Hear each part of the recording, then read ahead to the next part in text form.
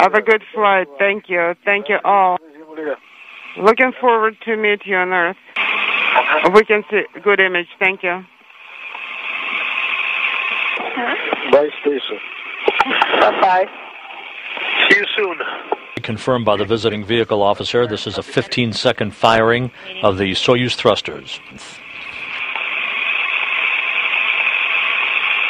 Flying within those helicopters 5340 in a circular the vehicle and and they are brought into the inflatable medical tent for initial medical testing.